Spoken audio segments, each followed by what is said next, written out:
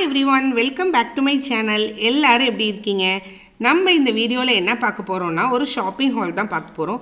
மொத்தமா எல்லா அட்டைப்பட்டியும் நான் ஓபன் பண்ண போறது இல்ல. மேலே இருக்கிற அந்த ஒயிட் கலர்ல சின்ன பாக்ஸ் இருக்குல அதை தான் ஓபன் பண்ண போறேன். அதுல வந்து நான் கேஸ்ட் அயர்ன் வாங்கியிருந்தேன். அந்த கேஸ்ட் அயர்னை மட்டும் நம்ம இப்ப பார்க்கலாம். இன்னொரு அட்டைப்பட்டியில நிறைய நான் kitchen items and lunch boxes வாங்கியிருந்தேன். அதை நான் இன்னொரு வீடியோல போடுறேன். இந்த கேஸ்ட் அயர்னை நான் அமேசான்ல வாங்கியிருந்தேன். இதோட ரேட் வந்து 133 dirhams. இந்த கேஸ்ட் அயர்ன் வந்து லார்ஜ் பிராண்டு. ஃபர்ஸ்ட் கேஸ்ட் அயர்னா என்ன அப்படின்றத வந்து நான் சொல்லிடுறேன். நிறைய பேர் வந்து நார்மல் அயர்ன் பாத்திரத்துக்கும் கேஸ்ட் அயர்ன் பாத்திரத்துக்கும் ஒன்றும் பெருசாக டிஃப்ரென்ஸ் இல்லை அப்படின்னு நினைக்கிறாங்க. அப்படி கிடையாது, டிஃப்ரென்ஸ் உண்டு. நார்மல் அயர்ன் பாத்திரம் அப்படின்னா இரும்பை வந்து உருக்கி அதை வந்து நம்ம சைஸுக்கு ஏற்ற மாதிரி மோல்டு பண்ணி விற்கிறது தான் வந்து நார்மல் அயர்ன் பாத்திரம். அந்த அயர்ன் பாத்திரத்தை வந்து நம்ம வந்து பழக்கி நம்ம யூஸ் பண்ணோம்னா கண்டிப்பாக லைஃப் லாங் வரும். அதே மாதிரி நார்மல் அயர்ன் பாத்திரம் வந்து கீழே போட்டாலும் உடையாது. ஆனால் நம்ம பொரியல் அப்படின்லாம் பண்ணுறோம் அப்படின்னா அந்த ஈவனாக வந்து குக் ஆகாது, சீக்கிரம் வந்து அடி பிடிக்கும். அந்த மாதிரி கிரேவிலாம் பண்ணுறோம் அப்படின்னாலும் அந்த ஈவனாக வந்து ஸ்ப்ரெட் ஆகாது நெருப்பு. கேஸ்ட் அயர்னை பொறுத்தவரையும் வந்து பியூர் இரும்பில் வந்து கார்பனும் சிலிக்கானும் கொஞ்சம் சேர்த்துருப்பாங்க கேஸ்ட் அயர்னில். ஆனால் கேஸ்ட் அயர்னை பொறுத்தவரையும் என்னென்னா கீழே போட்டால் உடஞ்சிரும், நம்ம சேஃபாக ஹேண்டில் பண்ணணும், நல்ல வெயிட்டாக இருக்கும். இந்த கேஸ்ட் அயர்னை வந்து நம்ம வந்து பொரியல் ஏதாவது பண்ணுறோம் அப்படின்னா அது வந்து ஈவனாக ஸ்ப்ரெட் ஆகும். நம்ம லாங் டைம் வந்து நம்ம சிம்மில் வச்சு ரொம்ப நேரம் வந்து குக் பண்ணலாம். கிரேவியாக இருக்கட்டும் பொரியல் ஆகட்டும், நமக்கு வந்து ஈவனாக வந்து அந்த நெருப்பு வந்து ஸ்ப்ரெட் ஆகும். அவ்வளோதான் வந்து கேஸ்ட் அயர்னுக்கும் நார்மல் இரும்பு பாத்திரத்துக்கும் வித்தியாசம். இது வந்து லார்ஜ் பிராண்டை கேஸ்ட் அயர்னு. இதில் வந்து மினி ஓக்கு 9 inch வாங்கியிருந்தேன் நான். இதில் வந்து ஆன்லைனில் வந்து டேரெக்டாகவும் வாங்கிப்பாங்க யூஎஸ்ஏல. இங்கே வந்து நமக்கு வந்து அமேசானில் கிடைக்கிது. நான் அமேசானில் வந்து லிங்க் வந்து உங்களுக்கு கீழே டிஸ்கிரிப்ஷன் பாக்ஸில் கொடுக்குறேன். இந்த கேஸ்ட் அயர்னோட லிங்க்கு நான் ரொம்ப நாள் யூஸ் பண்ணிட்டு தான் உங்களுக்கு நான் ரிவ்யூ தரேன். ரொம்ப நல்லா இருக்குது, ஃபஸ்ட் கிளாஸ் பிராண்டு. நம்ம வந்து பைசா இவ்வளோ போடுறோம் அப்படின்றத யோசிக்காமல் நம்ம வாங்கலாம். பைசா போட்டாலுமே அதுக்கான ஒர்த்து இந்த பாத்திரம். இது வந்து நம்ம எப்படி பழக்கிறது, ஆல்ரெடி இது வந்து ப்ரீ சீசனிங் சொல்லி தான் போட்டிருப்பாங்க. பட் வந்து நம்ம வந்து ஒரு தடவை சீசன் பண்ணிவிட்டு அதுக்கப்புறம் யூஸ் பண்ணுறது தான் வந்து நல்லது. ஸோ ஃபஸ்ட்டு வந்து இந்த பாத்திரத்தை வந்து நம்ம வாஷ் பண்ணிடணும். நார்மல் நம்ம டிஷ்வாஷிங் லிக்விட்லேயே வந்து நம்ம வாஷ் பண்ணி எடுத்துக்கலாம்.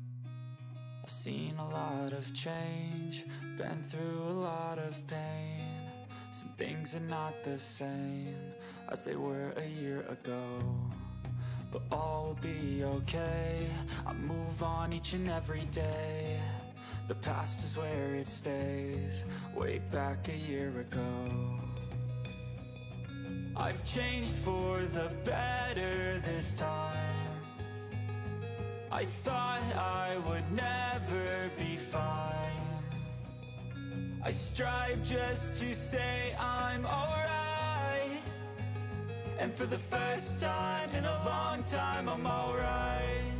I've seen a lot of change, been through a lot of pain. Some things are not the same as they were a year ago, but all will be okay. இதை நல்லா wash பண்ணிவிட்டு நம்ம வந்து heat பண்ணிக்கணும். Heat பண்ணிவிட்டு இதில் வந்து நான் பியூர் கோகோனட் ஆயில் சேர்க்குறேன். உங்களுக்கு நெய்யோ இல்லை நார்மல் ஆயில் எதுனாலும் நீங்கள் சேர்த்துக்கலாம். நான் வந்து கோகோனட் ஆயில் சேர்க்குறேன். கோகோனட் ஆயில் சேர்த்து அதை வந்து நல்லா எங்கே பார்த்தாலும் ஸ்ப்ரெட் பண்ணி விட்டுறணும். ஃபுல்லாக எங்கே பார்த்தாலும் கைப்பிடியில், பேக் சைடில், ஃப்ரண்ட் சைடில் எங்கே பார்த்தாலும் வந்து நம்ம வந்து அந்த ஆயிலை வந்து நல்லா வந்து தடவிடணும். அப்போ தான் உங்களுக்கு வந்து துரு பிடிக்காது.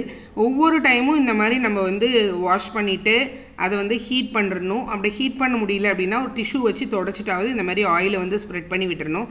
ஃபஸ்ட்டு நம்ம ஆயில் ஸ்ப்ரெட் பண்ணி விட்டுட்டு தான் அதுக்கப்புறம் வந்து நம்ம சீசனிங் பண்ண ஸ்டார்ட் பண்ணணும். வதக்கி முடித்த உடனே வந்து நம்ம வந்து சீசனிங் பண்ண ஸ்டார்ட் பண்ணக்கூடாது.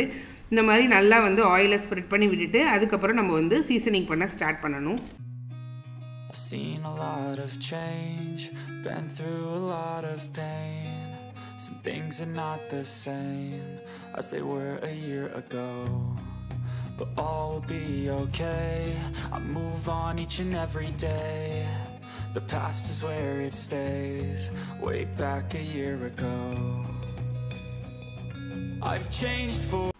திரும்ப வந்து அந்த கடாயை வந்து அடுப்பில் வச்சுட்டு நல்லா சூடு காட்டிட்டு எண்ணெய் ஊற்றாமல் அதில் வந்து ஒரே ஒரு வெங்காயத்தை போட்டு நல்லா வந்து கலர் மாறுற அளவுக்கு வதக்கணும். நல்லா வந்து ப்ரௌன் கலரில் சேஞ்ச் ஆகணும். அடி பிடிக்காமல் சிம்மில் வச்சு நல்லா வதக்கணும்.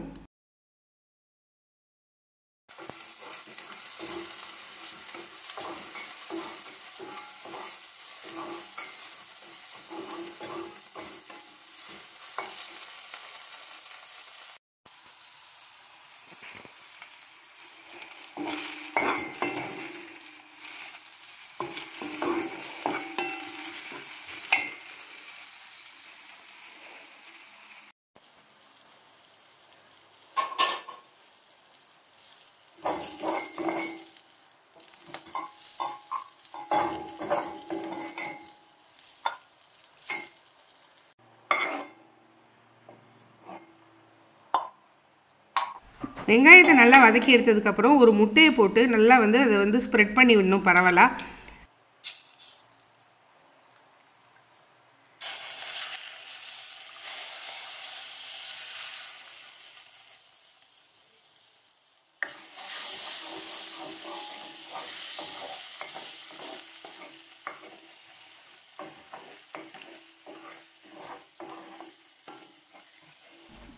இது வந்து எங்கே பார்த்தாலும் நல்லா ஸ்ப்ரெட் பண்ணி விட்டு நல்லா வதக்கி எடுத்துக்கணும்.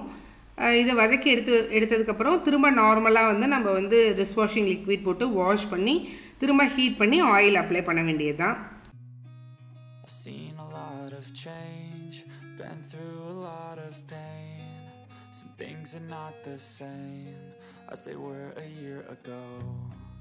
But all will be okay.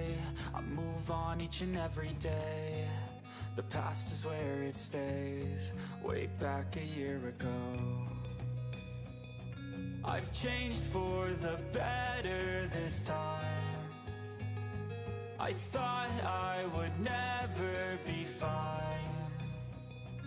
I strive just to say I'm alright. And for the first time in a long time I'm alright. I've seen a lot of change, been through a lot of pain. Some things are not the same as they were a year ago. But all will be okay. I move on each and every day. The past is where it stays. Way back a year ago.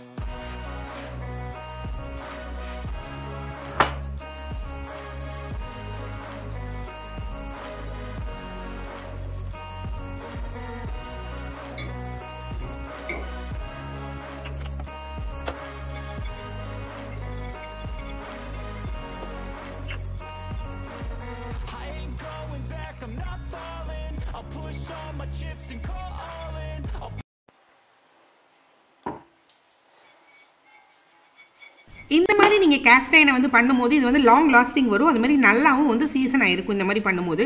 இதுக்கப்புறம் நீங்கள் வந்து எடுத்த உடனே பொரியல் பண்ணுறதோ இல்லைனா வந்து ஒரு சாம்பார் வைக்கிறதோ அந்த மாதிரி இந்த வந்து கேஸ்ட் அயனில் பண்ணக்கூடாது. எடுத்த உடனே நம்ம வந்து என்ன பண்ணணும், ஏதாவது பொரிச்சு எடுக்கணும்.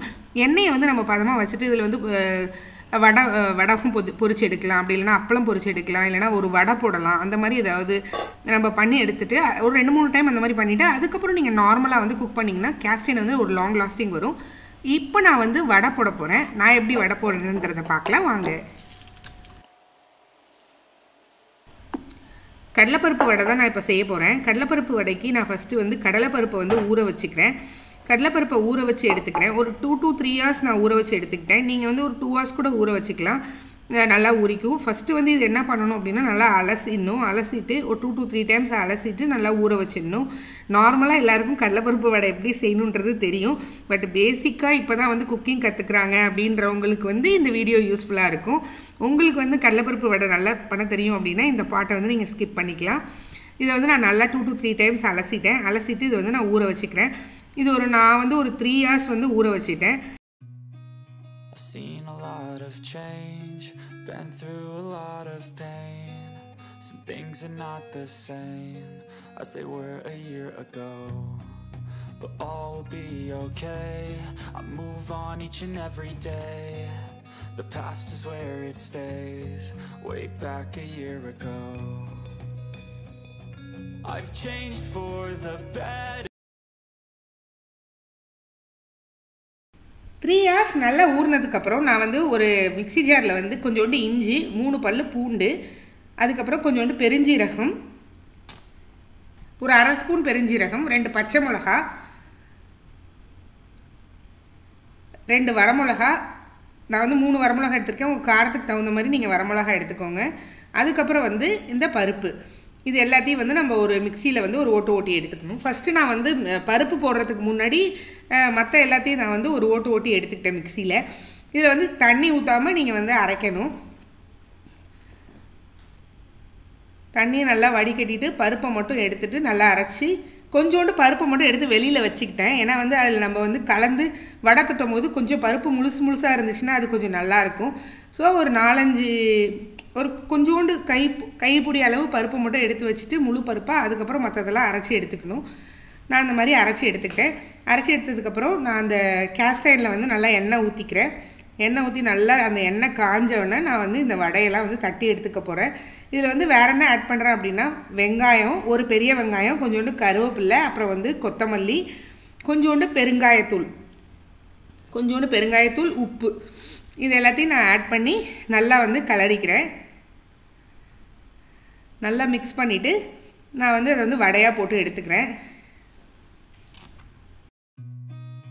Seen a lot of change, been through a lot of pain. Some things are not the same as they were a year ago, but all will be okay. I move on each and every day.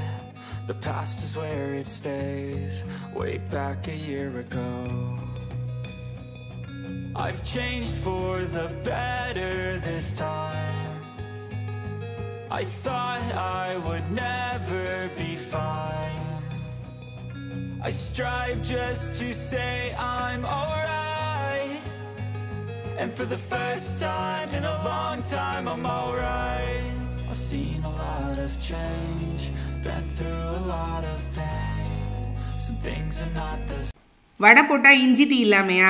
So வடைக்கு ஒரு best combination tea தான்.